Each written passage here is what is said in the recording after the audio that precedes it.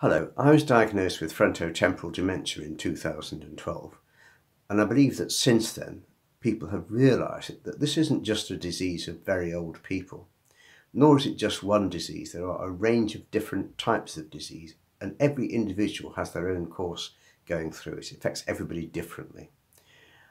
I also believe that people could do quite a lot to help themselves, particularly by keeping as fit as possible, avoiding excess alcohol, and also trying to avoid too much obesity if that's possible.